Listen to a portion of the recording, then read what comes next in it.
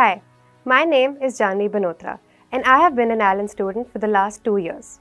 I have cleared my CBSE 12th boards with a percentage of 98.2 and I have secured the All India rank 51 in the NEET UG 2022. So I was in 6th grade when I decided that I wanted to be a doctor.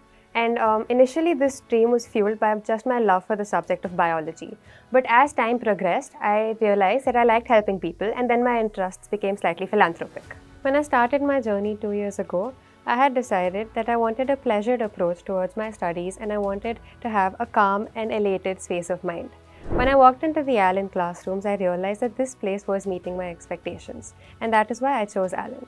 Around 3 weeks after AIIMS started, I wrote my first test, and after seeing my marks in that test, I realized that I could do well in NEET. So as time progressed, I wrote more and more tests. My marks did fluctuate, they went down and they went up, but that helped me realize my strong and weak subjects and topics. The maximum that I have ever scored, which was 700 out of 720, was in my actual NEET.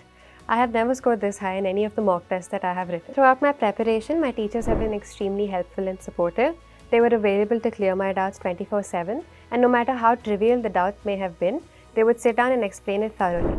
A class can only be successful if it is a dialogue between the student and the teacher and not just a monologue from the teacher.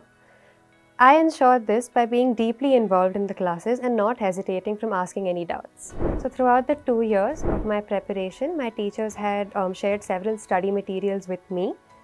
These study materials lay the foundation of my accelerated revision during the last 30 days. So during the NEET 2022 paper, I started with the bio section and the chem, and those were longer and harder than I had anticipated. During the paper, it created a mini panic situation. However, the rigor of my preparation ensured that I remained calm during this paper. So I moved on to the physics section, which was easier and shorter than I had prepared for. This is how I remained emotionally balanced and completed the test. So on the day of the paper, when I had realized it was a hard paper, I calmed myself down and I thought to myself that if the paper was difficult for me, it would have also been difficult for everybody else. So I decided to approach the paper as just a question and then another question followed by that, instead of getting overwhelmed and thinking about the importance of the paper that day. To my juniors, I would like to emphasize on the fact that you should not lose faith in yourself and confidence during the course of your 2-year-long preparation.